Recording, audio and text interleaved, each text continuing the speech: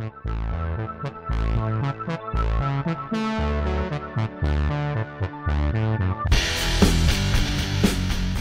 guys, VintageBeef back in action, and today we have something a little different. It's not really a let's play, it's kind of like a little, it's different. So I created something here out of pistons and redstone, and I have to say, I am terrible with redstone, like really bad. Good has now surpassed me in redstone ability.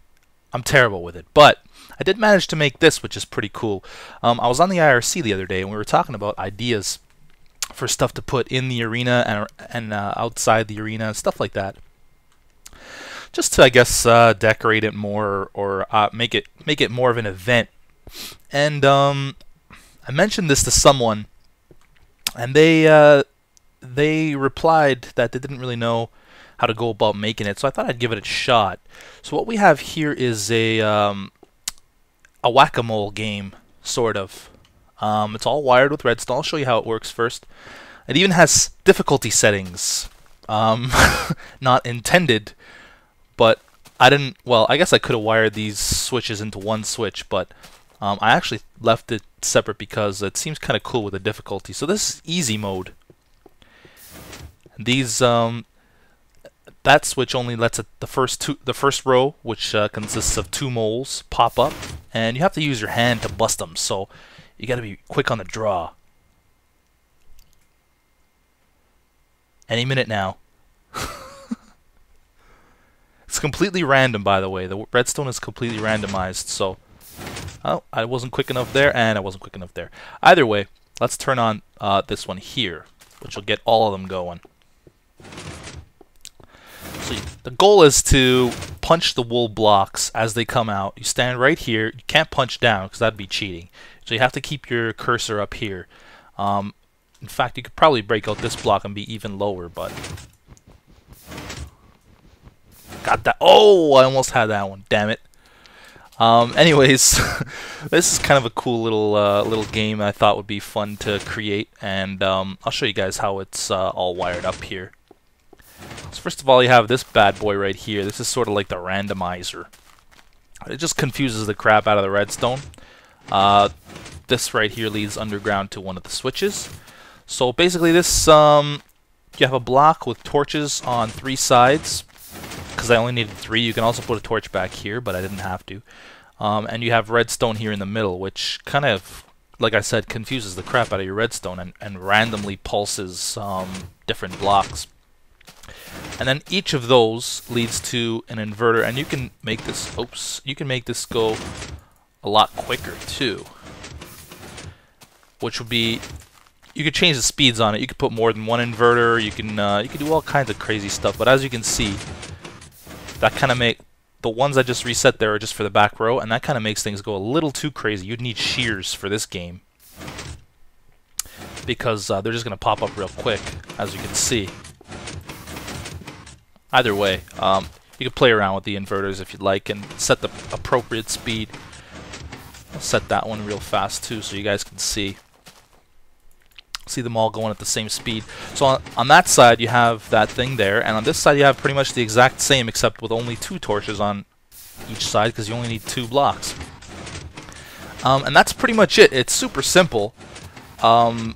This redstone length or whatever you want to call it leads to the other switch to turn off the front row. So it's pretty much self-explanatory. Really easy to build. I suck with redstone, so I'm kind of proud of my building ability. Let me see if I can use the shears. Oh, damn! The shears, the repeaters are probably still set a little too quick.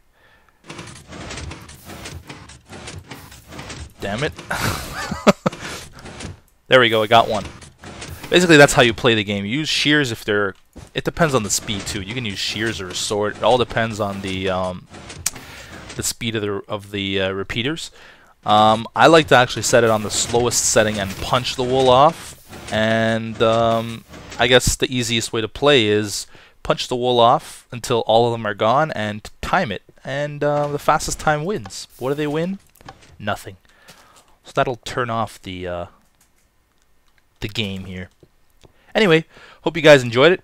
If you want a more detailed look at how it's built, I don't really see a need for it. I mean, copy these exact things right here. This is the redstone confuser, I like to call it. And there's another one on the other side, and each of them leads to a piston. That's pretty much it. And you don't even need repeaters. Let me show you. You don't even need repeaters, but then the blocks go like super fast, and you can't really break anything. It's pretty much impossible. But I'll show you guys anyway. Pretty simple little idea. So yeah, you can. This is a great idea to put in the arena for Good's contest. Okay, so this is the middle block back here. Let's see how that behaves differently compared to the rest of the block. So that the redstone I just put in was for the yeah, you see that? It goes a lot quicker.